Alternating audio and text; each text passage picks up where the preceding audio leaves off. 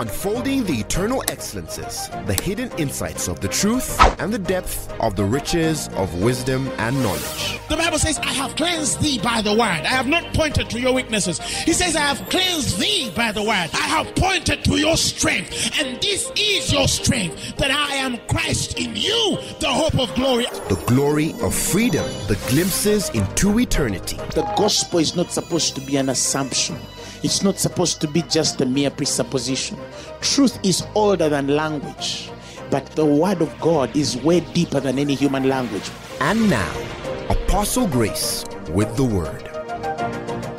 Ecclesiastes, the 10th chapter, the 10th verse. It says, if the iron be blunt, and he do not whet the edge, then must he put more strength. But wisdom is profitable to direct. I repeat, if the iron be blunt, and he do not whet the edge, then must he put more strength. But wisdom is profitable to direct. In the simpler form of things, that if the iron, or say you have a knife, and the edges are not very sharp, and you're going to cut through a piece of meat, it means that you're going to exercise more strength and energy in getting this piece of meat cut because the knife is not sharp. And so the edge needs to be wet. It needs to be sharpened. If it is not sharpened, it means that you will struggle. And so you have two people, for example, one is using a very sharp knife, and they're cutting through a piece of meat, and another one is using a very blunt iron or knife, and they're both cutting. It means one is going to take longer. The one which is using a blunt knife is not only going to take longer, but it's going to exert a lot of energy, a lot of strength to cut the same piece of meat, as well as the fellow who is cutting this meat with a sharp knife. He's going to cut quicker and without much strength. And God says here, the difference between the two people is wisdom. He says, wisdom is profitable to direct. We're looking at the power of wisdom in the direction we must go to make things easy for us, to make things quicker for us, to make things appear before us and work for us with little energy exerted. Hallelujah, glory to God. Now, the Bible says somewhere in Mark, the 7th chapter, the 13th verse, it says that we make the word of God of none effect because of our traditions, which were delivered by our fathers. And I'm going to begin from there. There are things that you find yourself doing, and you might never find their bearing in Scripture.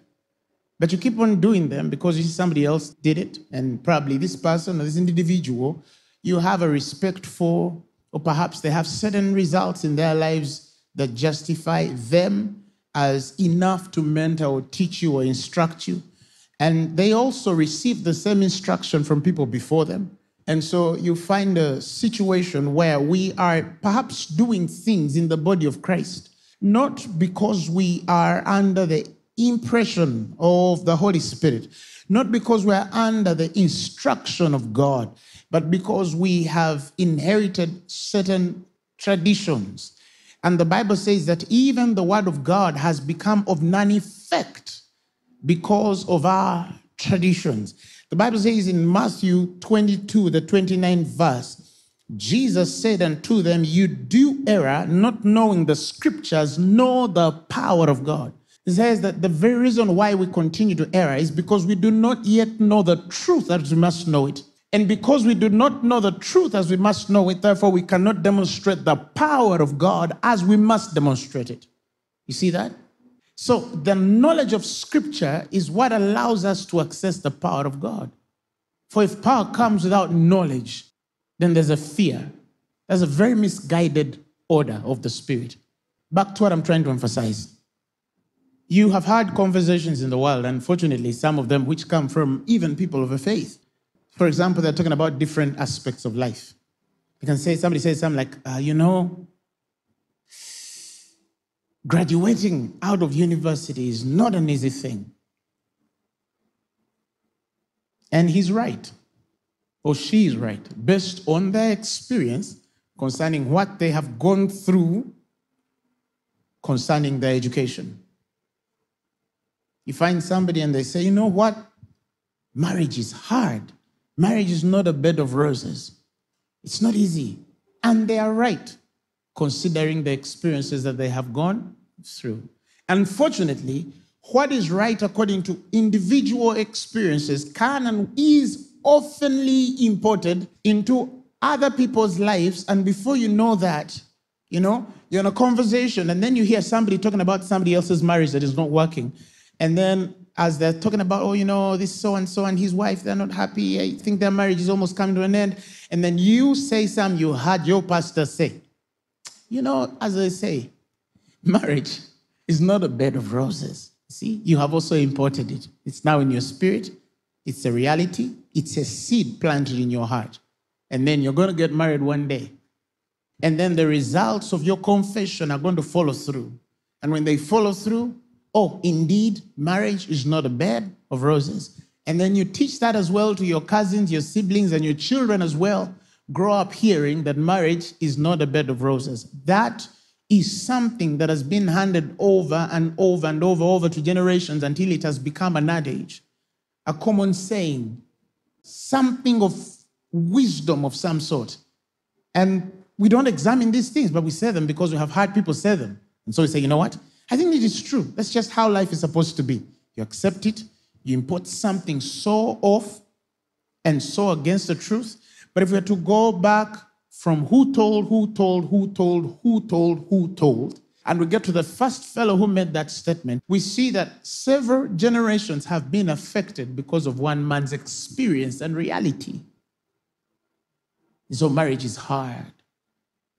Recently, I was watching a small video, and one fellow preaching said, success is hard.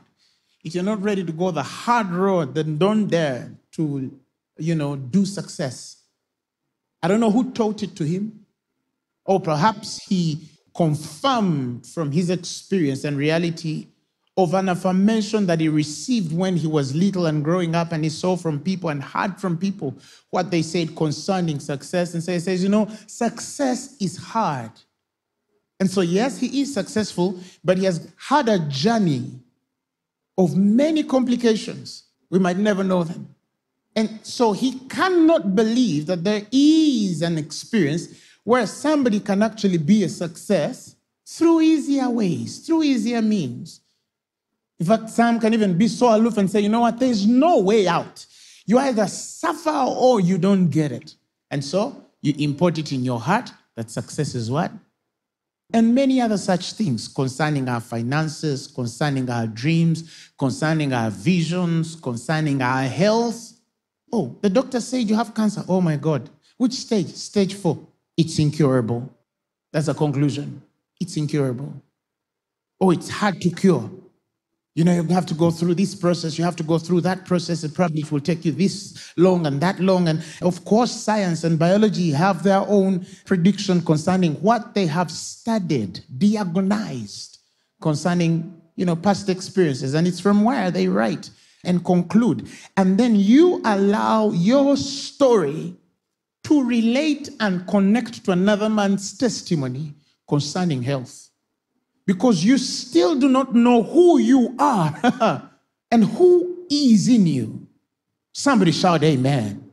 Now, the reason why we're saying that, or why I'm emphasizing that, is that today I want to help you understand the wisdom that directs.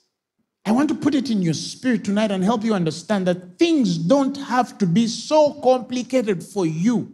You don't need 70 years of hard work to break through.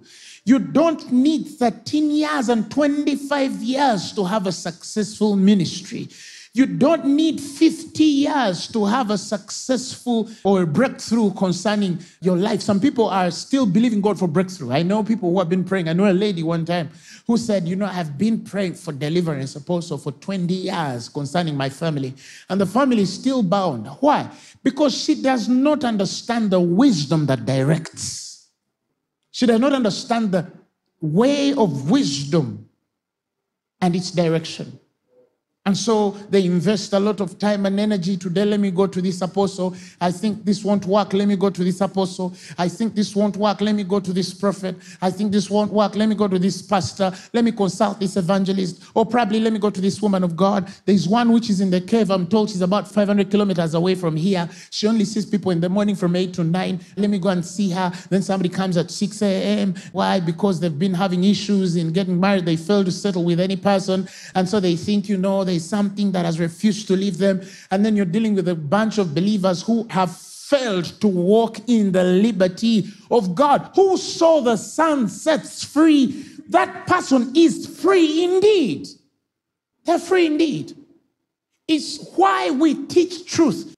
You might know the truth, and the truth will make you free to walk in the freedom, to stand in the liberty wherewith Christ has given us. Somebody shout amen. And so I have refused to believe that I need 20 years because the best that I see in the world did it in 20 years. I have refused to believe that I need to do it in 10 years because the best that I know did it in 10 years. I refuse to pattern my life on the story of a man who says, you know what, there is no quicker way. You can only do this in 3 years. You understand? You need these years. Somebody one time said, Jesus needed 30 years of preparation for ministry. So if you're not 30, you cannot minister. What a lie. What a lie. No. In fact, the very Jesus says, greater things you shall do. Greater things. You'll do greater than I have done.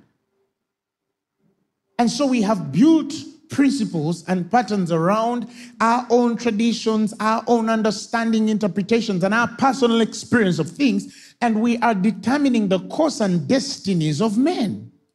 And that has to stop in the name of Jesus Christ. See, when the Bible speaks things like all things are possible to him that believeth, what does that mean? All things are possible to him that believeth. All things are possible. It is possible for you to become $1 million rich by tomorrow morning at 6 a.m. It is possible for you to become a billionaire in dollars by tomorrow morning at 6 a.m. It is possible for your name to become the most famous name in the world in 24 hours. The Bible says he removed sin out of the world in one day. God is not limited to how we calculate time. God is not limited to how we weigh our efforts, to how we interpret our applications. No. That is you thinking from where you want to think from. But stop limiting God based on your thoughts. He's bigger than that. Hallelujah, glory to God. In 1 Corinthians, the 14th chapter, the 20th verse, it says, brethren, be not children in understanding.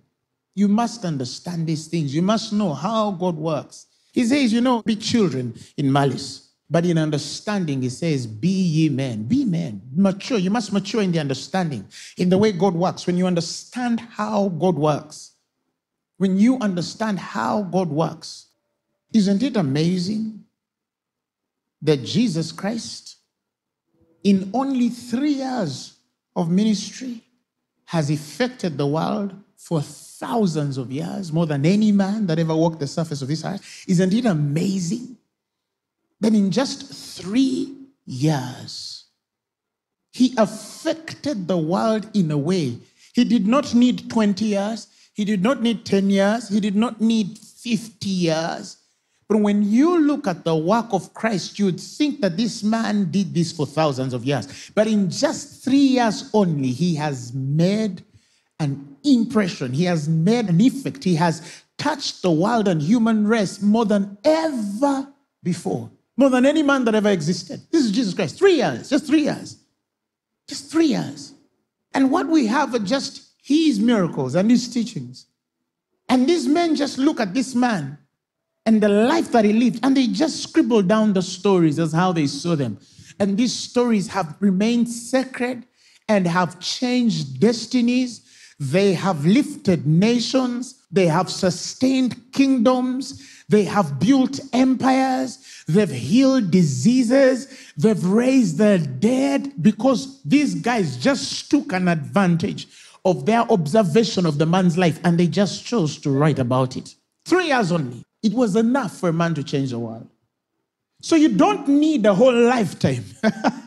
You don't need 20 years. You don't need 10 years. No. And this is what I'm saying. If the very God that I'm talking about, the Son of God, Jesus Christ, resides in the inside of you, the day you leave this world, you must leave a testimony that must shake and shake and shake until the return of Christ. That must influence and influence until the return of Christ. That must impart and impart until the return of Christ. That's what Paul did. Up to today, his ministry is still alive. It has entered the hearts of men. It has pricked and convicted. It has reconciled and realigned. It has revived and reawakened. It has reformed and changed. It is still alive. It is still fresh. You open Corinthians and it's still applicable in 2021.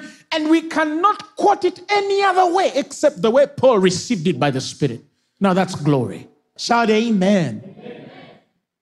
So I'm not just talking about just the power to do things easy and quick, but I'm also talking about the power to have effect in your life, to have results, to have answers, to really have answers for your generation, to leave a legacy, a posterity, a certain glory in your life that will be talked about. I said, by the time I leave this world, I must leave something that will be spoken about for the rest of human existence. I will go down in the history of my continent. I'll go down in the history of the world. I have to. That's what I believe, because that's what he told me. He told you in Psalms and says, ask ye of nations. He didn't say, ask for a car. Oh my God. He said, ask ye of nations, and I shall give them unto you for an inheritance. I'll give the uttermost parts of the world for your possession. And you still believe in God, you know, God, I'm believing you. If I can only get 50,000 and pay this house, this landlord, only 50, Lord, 50,000. Oh, look at what's available for you to ask. Ask me of nations. The Message version says, what do you want? Name it. Nations as a present, continents as a prize, he asks. He says, what do you want? Do you want nations? Do you want continents as a prize? You can command them to dance for you and throw them out with tomorrow's trash and still ask for more. And God still has the ability to give you more. To give you more. So if you're still believing God for rent, for a plot of land, a 50 by 100 on the earth, when God says you can ask actually of nations, then something is wrong in how you understand God. And this is a time for you to go back and dream again and redefine your aspirations. Of course, it's a step-by-step process, but where do you begin from? We begin from the end. That's where we begin from. I tell people we begin from the end. That's just the way of the Spirit. To this end came I into this world. That's why Jesus came. He saw the end. He saw everything as it should be. And then he comes for that end. For that particular cause is into the world because he has seen the end. So when you say you've believed Jesus Christ as your Lord and Savior, the first thing we're supposed to do is to help you have the vision of God in your spirit. And if we can take you to the end of your conversation, then you come back and start your journey as a man who knows where they are going, as a woman who knows their way. Refuse to live this life without milestones in the spirit. Now I'm giving you wisdom. The Bible says, teach us to number our days, that we might apply our hearts unto your wisdom. What is the meaning of that? God has to teach you to number your days, to know how long you are on the earth, to understand your hour of opportunity, your hour of demonstration, your hour of application, your hour of submission, your hour of commitment, your hour of service, your hour of availability to God and his things. You must know how. How does Jesus know when Mary tells him to turn water into wine? How does he know that it's not yet his hour? He was not living a coincidental life. It was predicted and prophesied through his life. And that's the way of every believer. Nothing should get you off guard concerning the milestones of your destiny. And it is possible to know your life. How does Paul know that he has run his race? How does he stand before the disciples and tell them, you're not going to see me this way anymore? You shall not see me again. I'm not coming this course anymore. God has showed him how he should go.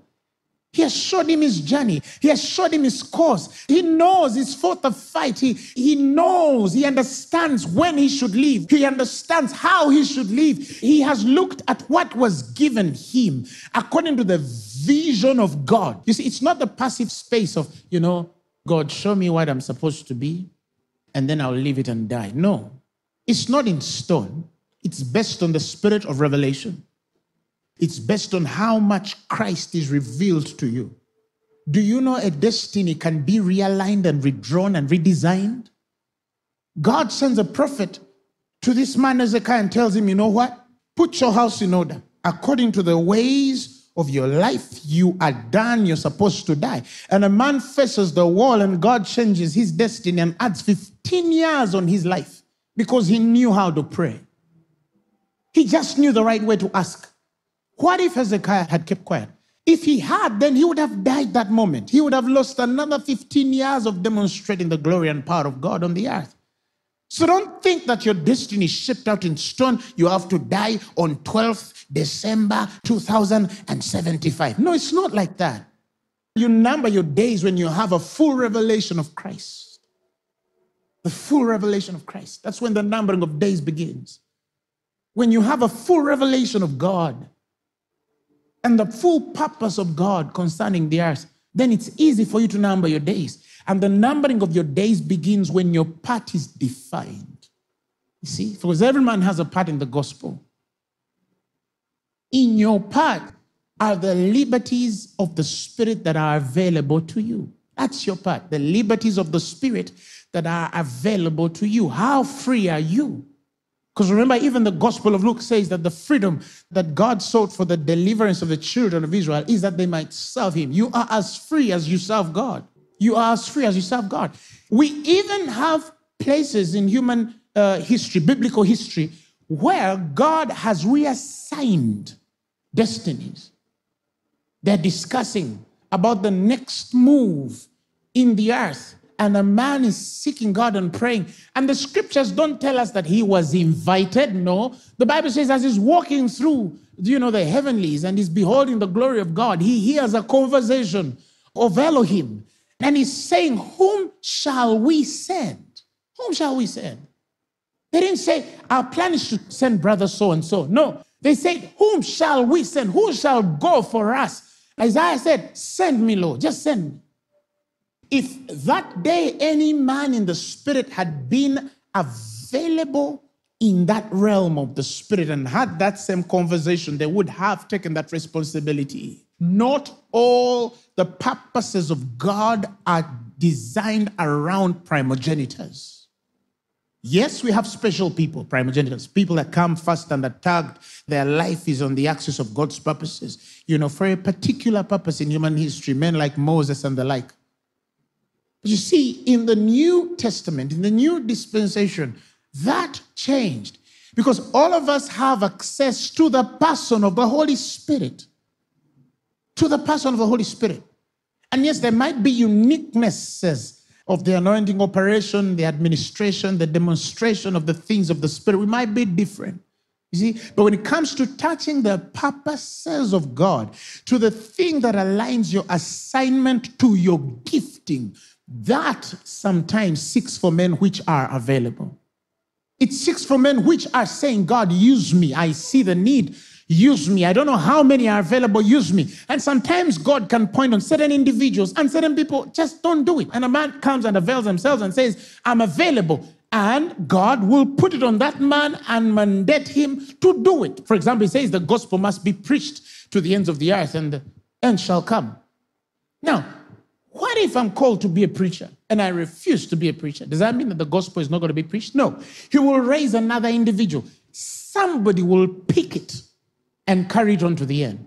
Somebody shout, amen. Somebody will always pick it. It's always available. So I say the giftings and callings of God are without repentance, but the assignments and mandates of God can be switched.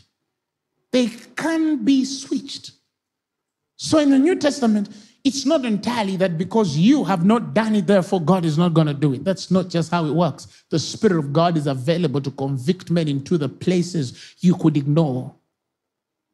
There are men right now and women in the world who are doing things other people were supposed to be doing.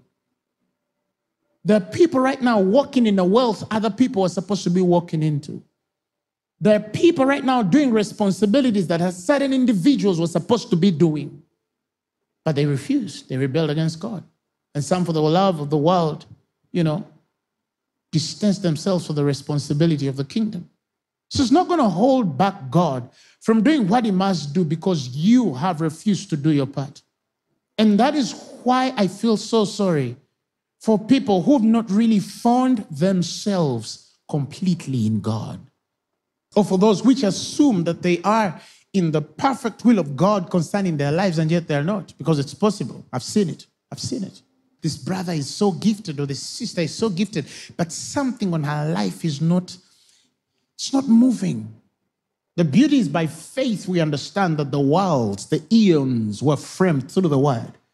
And that means if you lost it, you can ask for something again.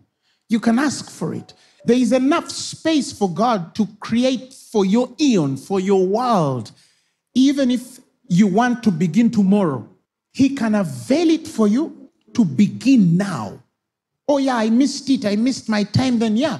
Are you still alive? Yeah. He is the God who can restore the years that were eaten by the cankerworm, by the caterpillar. He can restore it. You can start from here.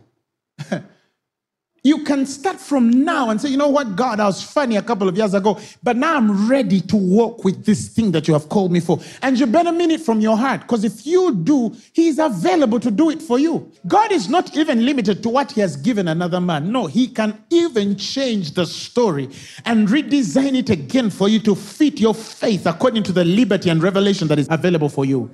So the Bible says, listen, at any time they should see with their eyes and hear with their ears and understand with their heart. And the Bible says they should be converted and I should heal them. Once the conversion takes place, the healing of God takes place. So you are not out of time, but you are out of time if you've not come yet to this understanding. Or if things are already switched, you can tell. I've already spoken about the signs of an altered world. The inheritances are frustrated. The language and meaning of things, a couple of things that define an altered world. But for some of you, you're not in the world you're supposed to be in. Some of you, you are in a very different world from the world you are supposed to be in. And that is why nothing agrees with you concerning time. Everything either comes late or it does not come at all. And you don't know why. You have to be delayed at your job. Everybody you started this work with has been promoted except yourself. All your siblings have built empires except yourself. All your peers that you went to school have made it except yourself. People have gone through things and healed out of things and gone on. But you're still stuck in the same thing that you were in 15 years ago, 10 years ago, and you still don't see that there is a problem. Wisdom is profitable to direct. Somebody shout hallelujah. Wisdom is profitable to direct. It's profitable. Because time is of the essence. And no man can reconcile time in the spirit if they lack the wisdom of God. It's not possible. It's not possible. The Bible says in Ephesians, the 5th chapter, the 15th verse, he says, see then that ye walk circumspectly, not as fools, but as what? Wise, redeeming the time, because the days are evil. Wherefore be ye not unwise, but understanding what the will of the Lord is. Did you hear that? What the will of the Lord is. So you cannot talk about the redemption of time when you do not know or understand how to operate in the wisdom of God. It didn't happen that way. Those two reconcile. Any man who knows and understands how the wisdom of God works, that man knows how to redeem time, according to how much wisdom is revealed to him. One time, a fellow started attacking us as a ministry online. He said he didn't believe in us as a ministry. And somebody asks him, why don't you believe in this ministry? And he says, it's not possible to raise 1,000 members every year. It's not possible. So that was his problem. He was still in the 3rd year. And now that has even become bigger. Yes, we said to see we're raising slightly above 1,000 members every year. And so he says, it's not possible to raise 1,000 members every year. He's even a little kid. He's young. How can he be doing that? We have served God, he said, for more than 30 years. He said, and I think his membership was, I think some even 200 or 300 members. So I'm wrong because I did not go his way of results. And so I'm to be blamed. He's not supposed to believe in the testimony of God operating on my life because I'm supposed to walk his way and his story. Because the problem with Christianity is everybody thinks they are wise in their own way. Everybody thinks they have an answer in their own way. Everybody thinks that they have a solution in their own way. Everybody thinks that their answer and solution is the best. That there is no people out there in the world that have more or have been exposed to more just because they do not know them or they actually do not know how God works. I told people once that God does not need to take away from you to raise the standards of every eon. Every generation is raised into a certain standard of glory, and he does not need to take away from a man. And one time I gave an example and I said there was a time in this nation where an acre of land would be almost the price of $1, United States dollar. $1 would buy you an acre of land. There was a time in this nation where $1 would buy you 2 or 3 acres of land. You see? But now it might not even get a man a meal. You see? So if one man stayed in that eon, in that world, in that period, in that age, it means that in 2021, their relevance is rubbed from the face of the earth. Think about it. So you have people living in the grace and glory of an age 30 or 40 years back. Some are living in a glory of 5 years back. Everything about you is 5 years back. If you have to buy a phone, it has to be 3 or 4 years old. If it has to be a car, some of you have to buy a car 10 or 15 years back because that's where you really are. It's the only way you can afford it. Why aren't you buying the latest in the name of Jesus Christ? What did he make it for? He says, whether things present or things to come. He has even pointed in the future. He says, all are yours and you are Christ. So why should you feel sorry for having the latest phone? Or why do you think it's wrong for a believer to have the latest phone? If it's not their God, if it's not an idol, if it's not a Baal to them, it's not wrong. Because it gives us all things to enjoy. Hallelujah, glory to God. Somebody shout amen. I refuse to walk in an old glory. I refuse to function in the glory of old ages. I refuse to function in inferior eons, in eons that are so past that their glory is not recognizable in the time that I'm living in. I refuse to be that. I refuse to live that way. In the mighty name of Jesus. Somebody say amen. So some people are. But tonight it's changing in the name of Jesus. I said tonight it's changing in the name of Jesus. In Colossians, the 4th chapter, the 5th verse, it says, walk in wisdom toward them that are without. And again, it said, redeeming the time. Redeeming the time. And not only does this thing waste time, it wearies the spirit. It wearies the soul. That is why some people are so tired early. You're 35, but you feel like you've been working for 72 years. You're 22, but your body feels like it has been working for 40 years. Today we find people at the age of 20 who have diseases of people which are 80. You find people in their 30s and 40s as weak as people who are 80 and 70. You are 35, but you're feeling like you're 90 years old. Something is broken in you. There's a certain wisdom you need. One great man told me something. He said, for every grace in which God will raise you, for every glory in which you will walk, it shall and must come with a strength to sustain you in your youthfulness, that it might not overwhelm you. For wherever you sense an overwhelming concerning the glory and the responsibilities of the Spirit, question the wisdom in which you move. Remember the book of Acts, how the Grecians, have war with the Hebrews, the Jews.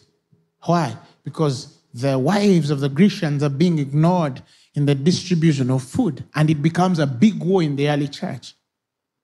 Have you thought about it, that actually food was available? That their confusion was not because of the scarcity of food, but in the wisdom to be able to distribute to everyone as they ought to have? Do you see that it was not a time of famine? Do you see that it was not a time of lack? It was actually a time of abundance, but there was a wisdom that was necessary to distribute food the right way. So sometimes when we increase, when we multiply, when we grow, if we do not have the wisdom to bureaucratize the movements of the Spirit, sometimes we spoil and bring to the death of some of these movements early, some of these graces early, of some of these blessings early, of some of these glories early, of some of these breakthroughs early. Sometimes we kill them. The early church could have split where the power of the Holy Spirit was, where the ministers of God were, where everything was, if they had not understood how to distribute food. Do you know that? Do you know that the church was going to break because of food? Because of the availability of food? They didn't lack food. No, they just didn't know how to deal with the distribution of food. There was just the necessity of wisdom. So he has to get 7 men full of wisdom and of the Holy Ghost that they might distribute food. And how many things have broken churches? Some churches have broken because of food. Basic food. Some ministries are broken because of equipment. Lights, cameras. Some ministries are broken because of choirs. Just because there's just so many people to choose from and they don't have the wisdom to know how to deal with it. Some businesses are broken because of many customers. The customers became so overwhelming that I did not have the wisdom to know how to deal with these numbers. And I was not willing to apply myself to that wisdom. I know a person who started a business a couple of years ago when I was little, and this person grew with their business very successfully. And another person a couple of years started the same business, and this was the leader in the same business. And a couple of years, I saw this business die as the customers continued to increase. And I saw this business become an empire as the customers continued to increase. Because when the money came in for both of them, everyone saw money differently. Everyone saw customers differently. These two people saw increase differently. There are people who are just $20,000 away from death. If they just get $20,000, they can die. They can make a decision that can kill them. $20,000. And there's a man who has power to contain $1 billion, to contain billions of dollars, and he's still a normal fellow putting on a t-shirt and a jean and is walking those streets. Very normal. Wisdom is profitable to direct. But above all, like I said, there's that which now brings the weariness. It tires you more than just the wastage of time, because some of you have lost a lot of time and I don't even know how you're going to redeem it. Some of you even sat under the wrong teachers for many years. That which you call wisdom was not wisdom. It was killing you. You are being planted in death every morning, stabbed, and your soul was bleeding every day, but you're seated in front of a shepherd. And now you don't even know how to listen and discern truth. It's hard for you to discern truth because you don't even know the difference anymore. Your experiences have not been kind to you. But I'm talking about also the weariness. You get tired. Some people are so tired. The people who look so tired. Ecclesiastes, again, that 10th chapter, 5 verses down, the 15th verse, it says that the labor of the foolish weareth every one of them, because he knoweth not how to go to the city. You see, he is wearied because he knoweth not. He's worried because he knoweth not. You are tired of your marriage because maybe you don't know how to run that marriage. You're tired in your ministry because you don't know how to go in and to go out. You don't know how the way of the Spirit works. You don't know how ministry works. But you cannot even admit that you don't know. You're so proud to humble yourself to learn. And every day things are falling around you. They're dying every day. There are people who are tired. They are tired. I know pastors who, if they were given an opportunity, if their calling was like a job, they would quit. In fact, now they say in the United States, I was reading something the other day, people are quitting the gospel like nothing. They're quitting every day. There are pastors quitting every day. Every day. Every day. They're quitting the gospel. How can they quit this thing? How? How has the devil done this to them? And not only that, Europe, go to places of Europe. It's a rare thing in Africa, you know. I'm not saying this in any way to judge. No, we actually have to take heed lest we ourselves lose it. You see what I'm saying? So God wants to not only make things easy for you, but he wants to give you the energy of those things. And that is why every morning I always say to myself that I have the strength to do everything that God has accorded for me to do in the mighty name of Jesus. And I have it because I have the wisdom of building it. I have the wisdom of preserving it. I have the wisdom of sustaining it. Even if I sleep for 2 or 3 hours in one day, I'll still wake up stronger because I'm not subject to science. I'm subject to the ministry of the Holy Spirit. You see what I'm saying? I'm subject to the ministry of the Holy Spirit. The Bible says in 1 Chronicles, the 12th chapter, 32nd verse says, and of the children of Issachar, the Bible says there were men which had understanding of the times to know what Israel ought to do. And the number of them, the Bible says, was 200. And look at what happens. The Bible says, and all their brethren were at their commandment. That's what this thing does. Once you understand it, God will put you over men. You see, I've been mentioning a few days ago how to have power over men. Because it's not a place of manipulation. It's not a place of controlling. It's not a place of selfishness. It's a place of sacrifice and death to the self and submission to the will of God, because as he's lifted, he draws men to himself. Now, there it is for the minister. He says, if you have understanding of the signs of the times, when you get to know how and what to do, when the wisdom of what to do comes, you don't need to look for men. They will come to you because the world is full of questions. The world is full of trouble. The world is full of challenges. The world is full of testations. And so, submit yourself to truth and refuse to submit to the traditions. You refuse to yield yourself to anything that is not aligned to truth, even if the person who does it you believe in so greatly. But if it's contrary to truth, don't go the way that is contrary to truth. Don't. It's like one time somebody called me and said, I need a prayer. I'm sick. She had a stomach issue. She was in pain and stuff like that.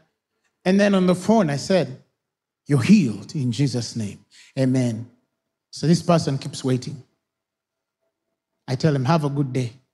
Thank you, Apostle. And after a few minutes, she calls back, Apostle, there's a way I wanted you to pray. You have not prayed it. Let's pray now.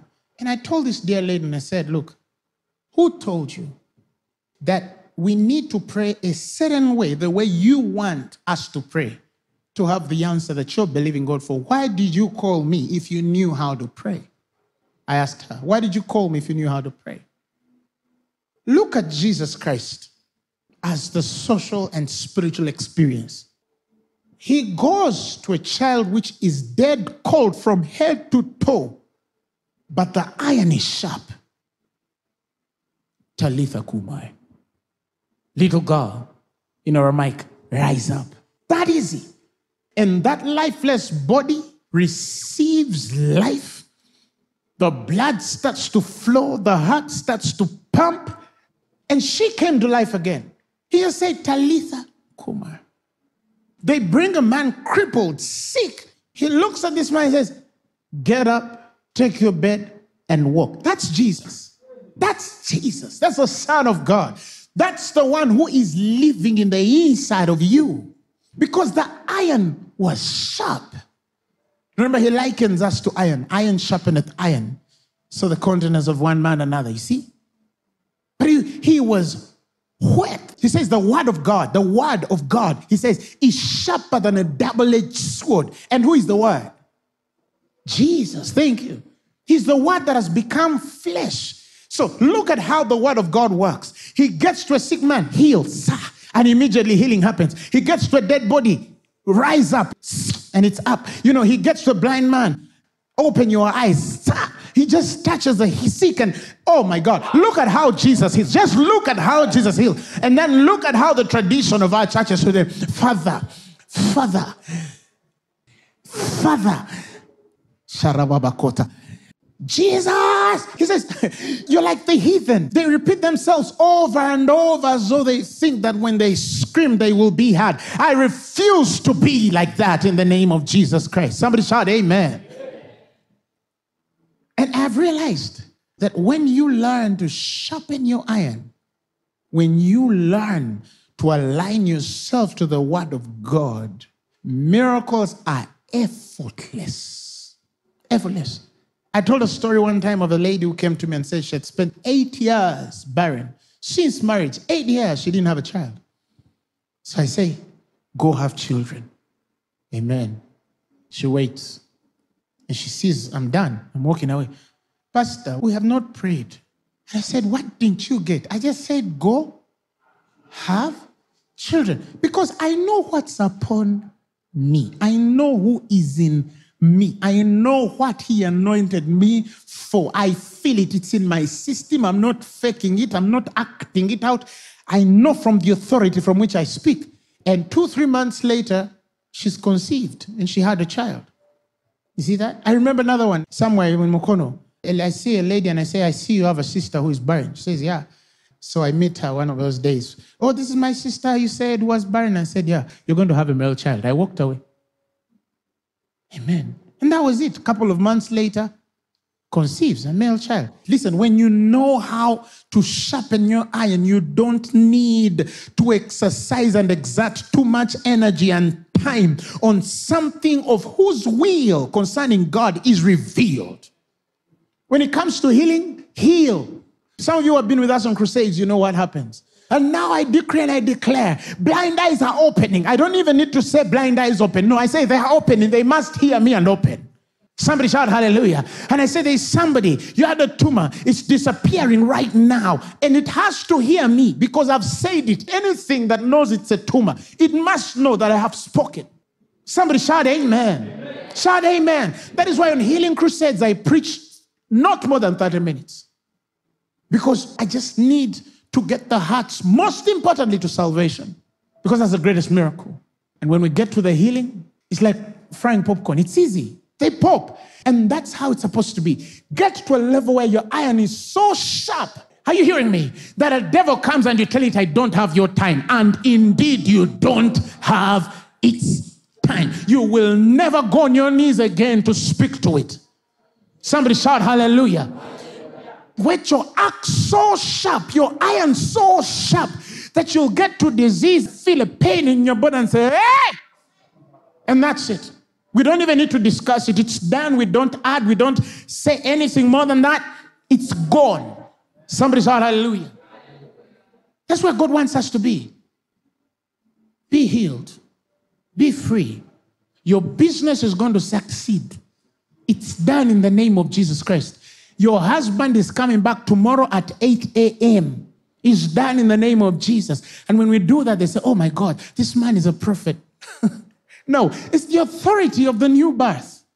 He says, you shall decree a thing and it shall be established. Many of these things are not in the realm of prayer, actually.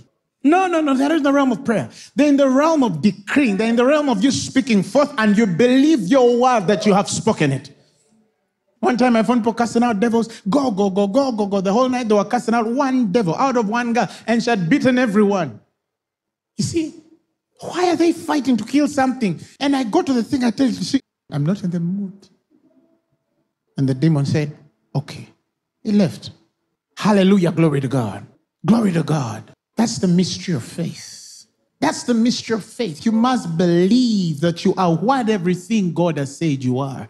And you have everything God has said you have in the mighty name of Jesus. Rima Cobra Zande. I want to pray with you right now. Raise your hands and we pray together in the mighty name of Jesus. I want you to decrease some things right now in the name of Jesus. There's a wisdom right now that is available to direct you. It's the sunesis that critical faculty of Sophia, the wisdom of God, that gives you the mind of God concerning a thing, and that the yoke of the Christ is light. Can you speak into your destiny? Speak into your life. Koreko shatalabareko sandorobosa rikabashendereboza rabakatarareleleboza lalalaba.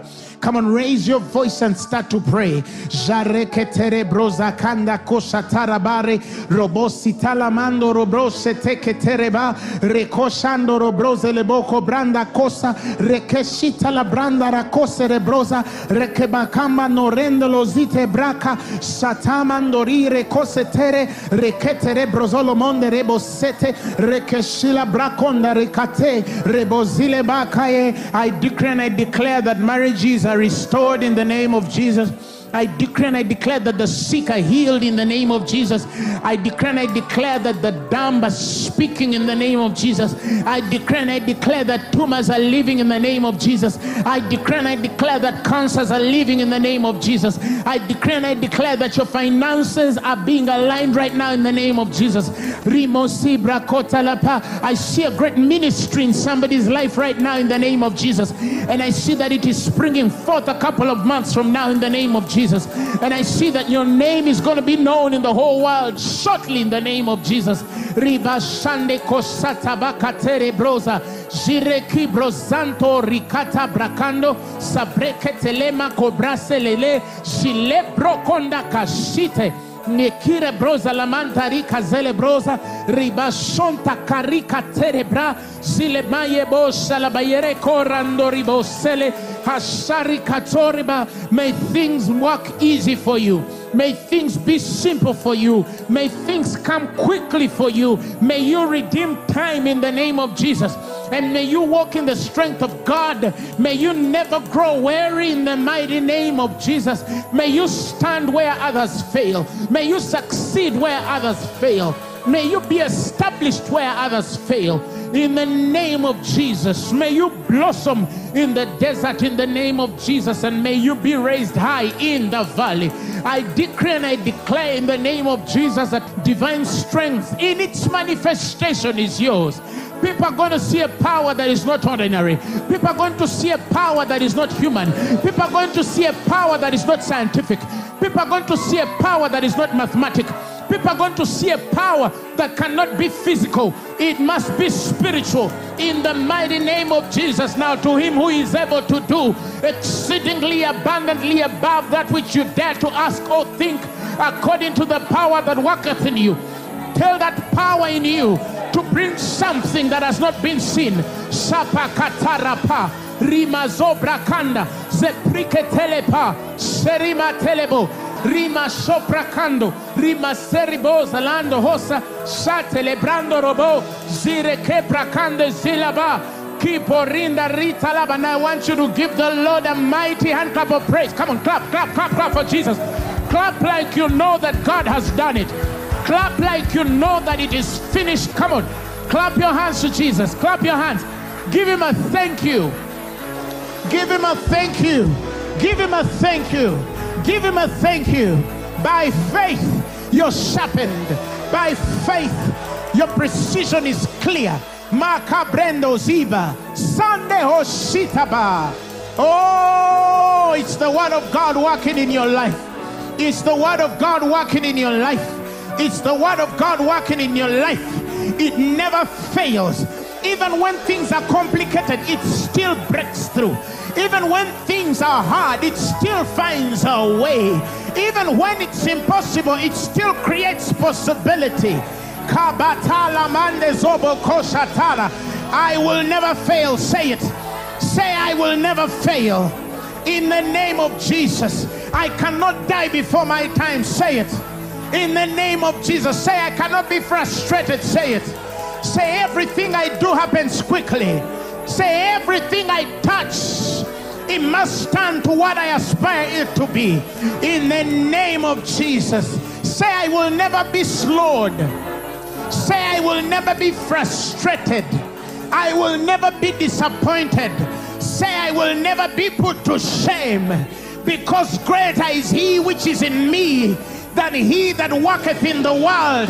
Whatever the enemy aims for bad, my God is going to turn into good. He beautifies my story. He beautifies my ministry. He beautifies my language. He beautifies my vision. He beautifies my business. He beautifies my marriage. He beautifies my dream. He beautifies my aspirations. He beautifies my commitments. In the mighty name of Jesus. Give the Lord again a mighty hand clap of praise with a shout and say hallelujah. It is mine. I receive it. I receive it. I receive it. I receive it. I receive it. I receive it. I receive it. I receive it in Jesus' mighty name. If you're there and you've never given your life to Christ, I want to give you an opportunity to receive Jesus as your Lord and Savior. You say these words. You say, Lord Jesus, I thank you because you shed your blood for me and was raised for my glory. Now tonight, I receive you as my personal Lord and Savior. I'm born again. The message you have just heard was brought to you by Phaneroo Ministries International. For more information, contact us on telephone number 041-466-4291 or email us at phanerocompala@gmail.com. You can also find us on the web at www.phaneroo.org. Or better still, feel free to join us every Thursday for our weekly fellowships at UMA Multipurpose Hall from 5 p.m. to 8 p.m. You can also catch the live stream at livestream.com/Phaneroo. Phaneroo, make manifest.